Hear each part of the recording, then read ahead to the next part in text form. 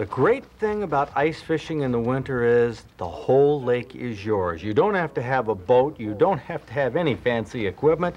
A minimum amount of equipment and you can be ice fishing. Who knows, you might pull a big one through the ice. Bob Garner working a tip up here for a northern pike.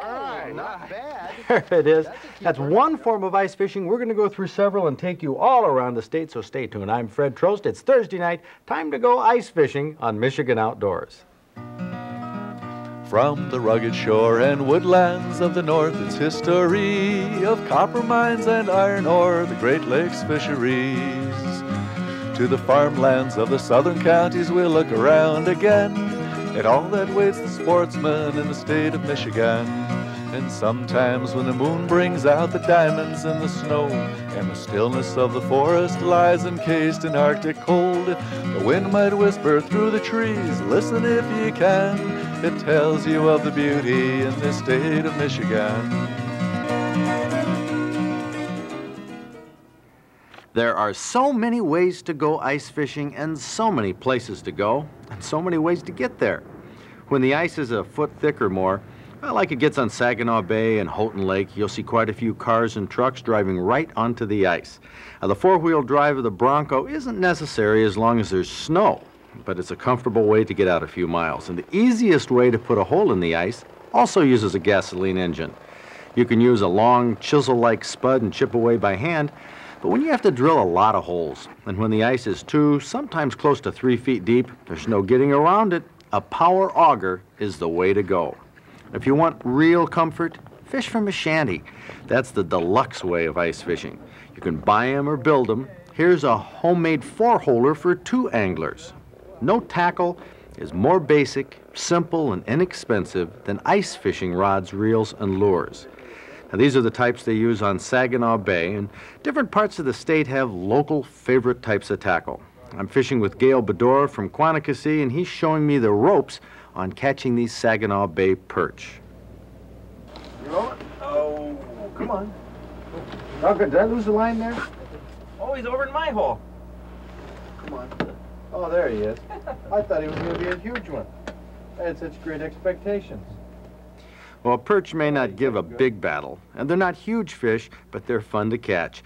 And when they're hitting, it's not difficult to catch a bucketful. This is the day's worth, huh? Yep, this is it. Hey, this isn't too bad. I'm still sticking it out here to the bitter end, seeing if I can get one more, but dump them out there. We got some nice ones. Great Lakes perch. Do they? Take them home where it's warm, fillet them, and they are tops. Now, the large cousin of the perch is the walleye. Delectable to eat, and the nice thing about walleye is they grow larger. 2-3 pounds is an average size. They catch on the Saginaw and Tittabawassee rivers. Looks dangerous with that open water running nearby, but the fishermen are on solid ice, and one fellow explains his walleye techniques to me. But these are nice walleye. Mm-hmm. How do you catch them? Jigging with a jig and with a minnow on it. Well, let's see which one. You have 2 rigs here, I see.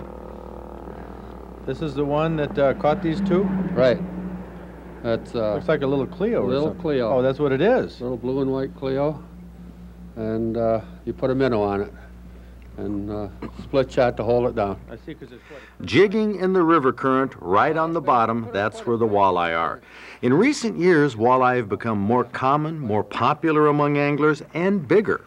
Many lakes throughout the state hold walleye, but Saginaw Bay and the rivers around Midland and Bay City produce some real whoppers, and lots of them. Here we go. There's a happy angler with a nice walleye. Now, many winter fishermen are content with catching panfish from the small inland lakes and ponds. Ed Boldazar from Ed's Bait Shop in Bath is using a typical crappie technique. Small minnows under a bobber are a favorite. Watch this bobber go down.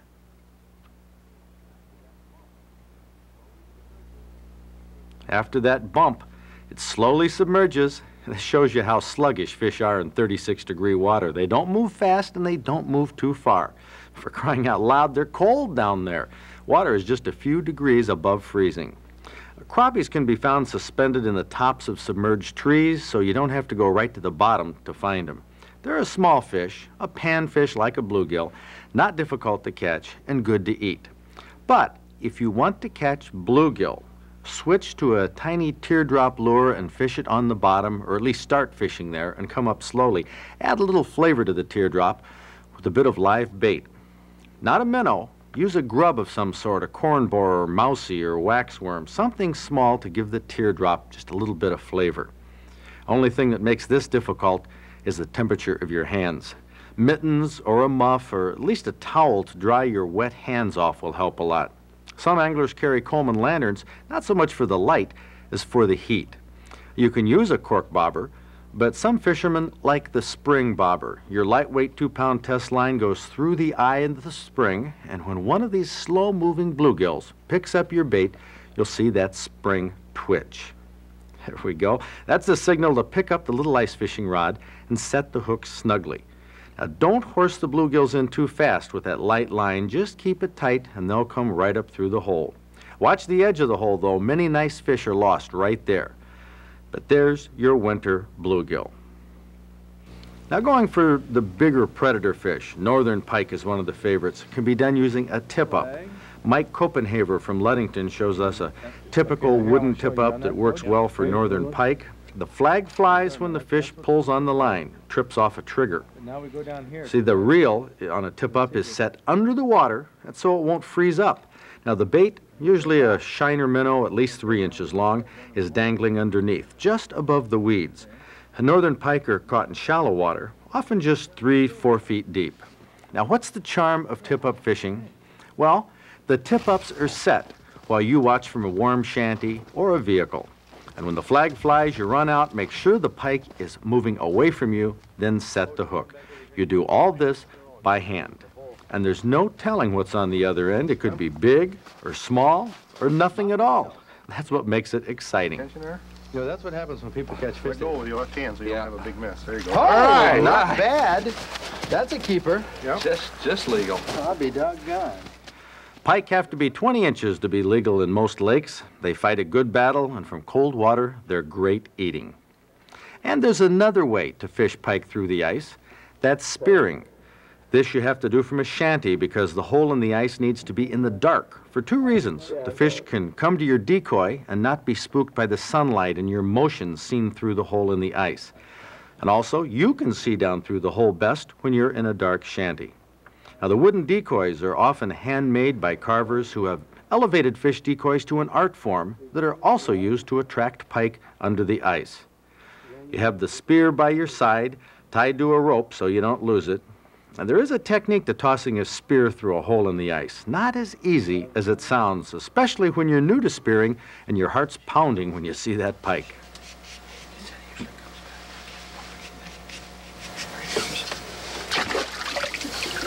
I got him. Don't I? I missed. Spearing, definitely a hit or miss type of fishing in Michigan outdoors.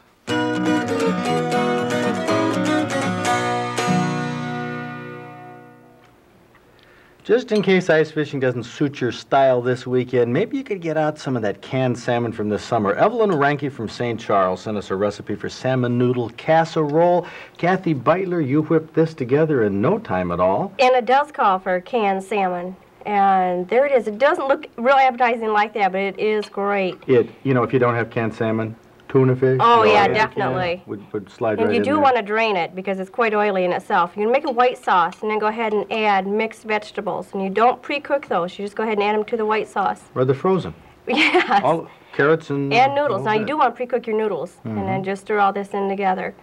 And your white sauce is just flour and your regular basic white sauce, butter and milk. And you're going to go ahead and add cheese. And it'll give it just a little bit of color and a little bit of texture here. And the salmon. And you don't want to really dig around the salmon too much because it breaks up in quite small chunks to begin with. And otherwise, it'd be real, real fine. Did I miss the spices? No, there's none. Absolutely, positively no salt, anything in this, and it's great. And then put it into a greased casserole dish and cover and bake it for an hour at 350.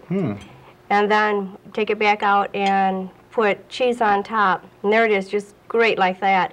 But the cheese really does add something to the top. There's then, the topping back in the oven. Back in the oven, just let it get good and hot and bubbly. Salmon Noodle Casserole. Now, I bet you could probably do this from the taste of it. You could Oh, lake trout, steelhead, walleye, just about anything. Rabbit, like, squirrel? Rabbit, I yes. bet anything that wasn't White. red, dark meat. Yep, would just a work nice well. white light meat. Now, what does Dr. Garner, our culinary This expert, yeah, who's always just wanted to say yum yum. You know? This is good. You know, this recipe looks good. It smells good. I mean, look at it. Look at it. It's very. yeah. It's a very colorful recipe. It looks good. It smells good, but it really just tastes great. Very, very delicate Oh, in it spite is. of the pasta. It is very good. what do you think, Kath? What Oh, about I the think it's nutrition? great. With no salt in it and not frying it, boy, you can't go wrong. Nutrition-wise, it is just excellent. There's little lima beans in it, and I'll bet you the kids will eat it too. Who knows? That's a great That's idea. right. A recipe that we think is a winner for everybody, the Salmon Noodle Casserole. It is. It's a winner. This letter comes from Dennis McSwiggan of Muskegon, Michigan. He says, I have good friends who are Michigan Ottawa Indians, the Grand River Band. What are their legal rights concerning hunting and fishing, not gill netting, under Michigan and federal laws? Well, Dennis, treaty rights have been a controversial issue in the past, with the most controversial one being the Treaty of 1837 that covered most of Michigan's Great Lakes waters. It was resolved in June of 1985 at a signing ceremony in Sault Ste. Marie. As to the Grand River Band of Michigan Ottawas, according to the DNR, they have no special rights because they are not officially recognized, and since they have no exceptional rights, they must abide by all hunting and fishing regulations, just like any other citizen. Looking back on deer season when the temperature was above freezing, Tim Kleinhardt from Clare took this nice 10-point hunting around home on opening morning just at sunrise. Bill Daimler from Sand Lake took a 12-point hunting from a ground blind with his bow on November 1st. It's a 20-inch spread, a Kent County buck. And deer season occasionally produces some trophy fish. Here's a muskie caught on November 16th. Mike Wilkins caught a 24-pound 13-ouncer fishing a minnow in Lake St. Clair. Mike and Mrs. Wilkins? Yep. Now, how come he makes you carry the fish? Well, Because he looks bigger with me. Oh, the fish. That's a good idea. I'm little. Do you ever fish with Mike? Oh, yeah. I'm trying to get my big one, but I haven't got it yet. Were you fishing with him the day he got this one? No.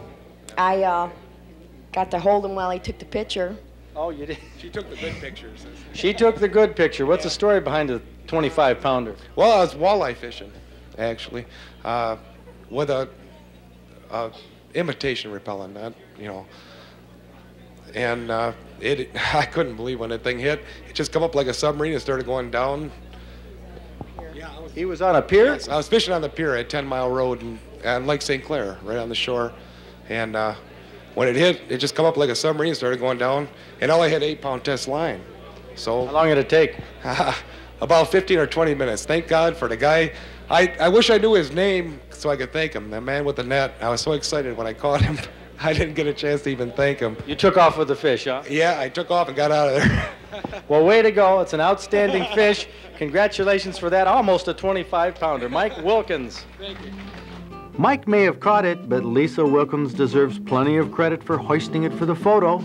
A deer season fishing award that makes both Mike and Lisa Wilkins our Michigan Outdoors Trophy Anglers of the Week. Michigan Outdoors is moving. We're changing the station where we produce the show from WKAR in East Lansing to WCMU on the Central Michigan University campus in Mount Pleasant.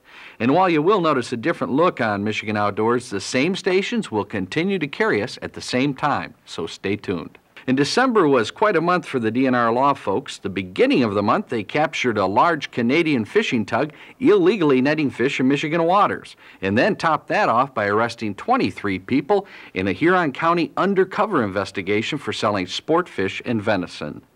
DNR Law Chief Herb Burns says their new policy of requiring everyone involved in a hunt to have a license started out to apply to bear hunters only, but will now include raccoon hunters. Also looking at the raccoon hunter, as you know, that's another generally a group type activity where one person handles the light, somebody else carries a gun, somebody else handles the dogs and so forth. So the policy obviously applied to them. What we didn't intend to make it apply to is, like you've just mentioned, if I take my dog out hunting squirrels or pheasants or whatever and somebody wants to come along, we didn't intend and certainly not going to enforce the policy to that extent that they need a license. Our home station for the last 6 years has been here at WKR on the Michigan State University campus. It's a tough place to leave, a very tough place to leave. We made a lot of friends here among the very talented staff. And while it's impossible to thank everyone individually on the air tonight, Fred, Kathy, and I want every one of them to know how grateful we are for their help and their friendship. 3 individuals must be singled out, however, for their unique contributions. Special thanks are in order for Oyar Zupotniaks, a WKR cameraman who shot most of the videotape you saw on the show, and Tim Zico, who very ably directed Michigan Outdoors for 5 of the 6 years we've been on the air. And last, but probably most important, Kay Ingram, WKR's program manager, whose love of the outdoors and good sense led her to take a chance on putting Michigan Outdoors back on the air after a long absence. PBS, hunters, and fishermen, along with all of us here at Michigan Outdoors, owe her a large debt of gratitude. This just might be the year that you catch that trophy fish you've been after. You know, the big one that doesn't get away? In Michigan, we have 50 species of fish the DNR recognizes in its Master Angler program. All have a minimum weight to qualify for a DNR Master Angler patch. Now, the fish must be weighed on certified scales, and the species verified either by taking the fish to a DNR biologist or by sending in a photo with your entry form, which is available from the DNR. Now, there's no charge to enter the DNR's Master Angler program. It's just for the challenge and the fun of it. This year, the DNR has changed the weight minimums, though, in 7 categories. The weights go up from 9 pounds to 10 pounds for walleye, up 1 ounce to 1 pound 13 ounces for yellow perch, and up from 2.5 to 3 pounds for white suckers. Too easy to make the 1987 minimums, according to the DNR Fisheries Division. Nearly 300 entries last year in these 3 categories alone. But the weights are coming down in 4 categories that had only 6 entries total. Brown and black bullheads down to 1.5 and 1 pound 4 ounces. Rock bass down to 1 pound, and Chinook salmon dropping from a 30-pound minimum to 27. Now, hopefully, this will boost entries in these categories in 1988. Now, all DNR Master Angler winners automatically receive our Stroh's Fishing Award, too. Fishing and hunting don't have to be strenuous activities, but stress and strain among older sportsmen is why 6 out of 7 drop out by the time they reach 65. Something as simple as walking along a stream bank and gripping a fishing rod becomes painful for about 15% of our population, especially as we get older. Now, the culprit with these aching joints, it's called arthritis. There are about 100 different forms, but basically it's joints that become inflamed and hurt. Knees, wrists, fingers, shoulders, ankles, these are typical problem areas.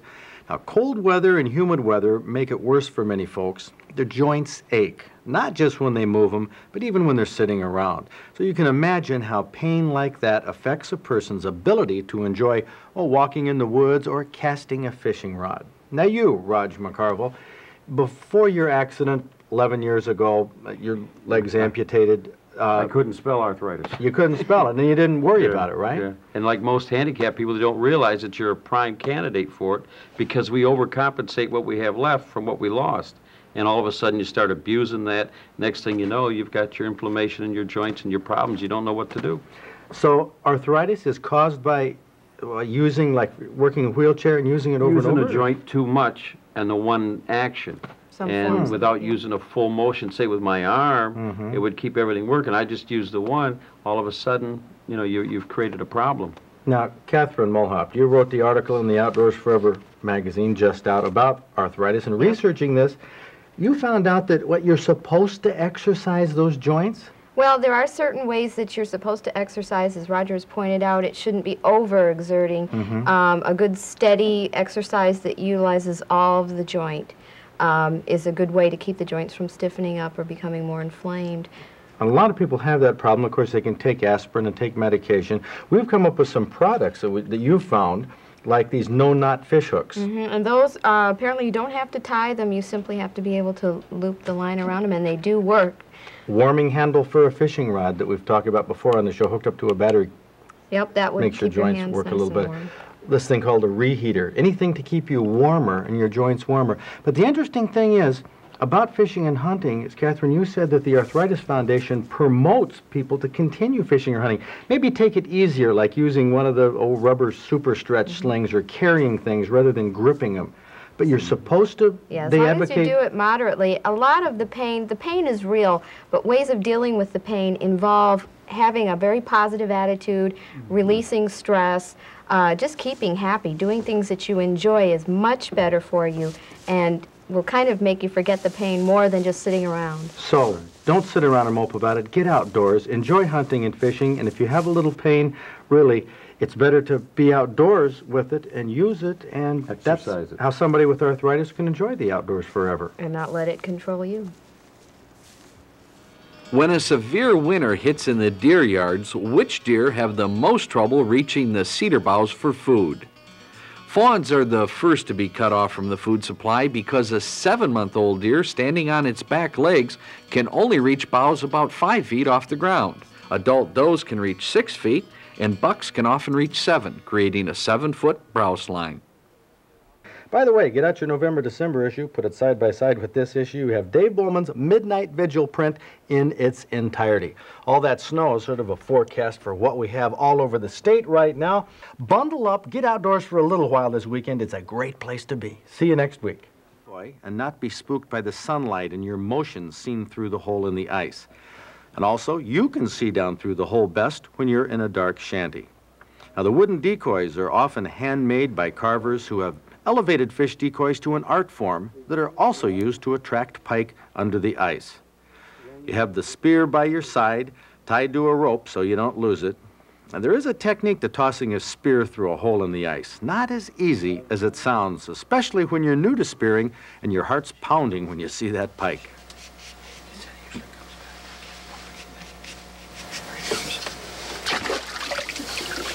I got him. Don't I? I missed. Spearing, definitely a hit or miss type of fishing in Michigan outdoors.